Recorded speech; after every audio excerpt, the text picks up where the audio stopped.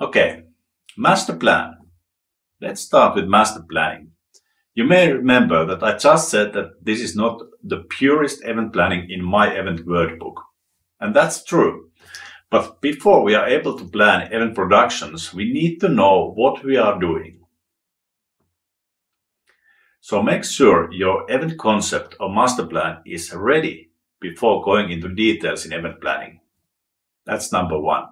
And make sure your event master plan is approved by your stakeholders and event owners if you work for them.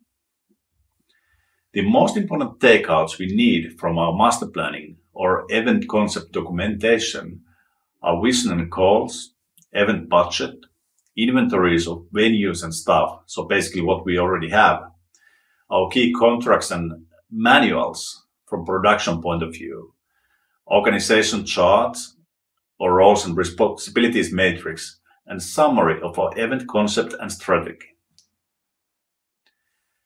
Have availability to this information and take a look at these anytime during planning period, because this is the basis of our event planning. All details of our plans should be derived from our bigger goals and plans to keep everything consistent for ourselves and eventually to our customers as well.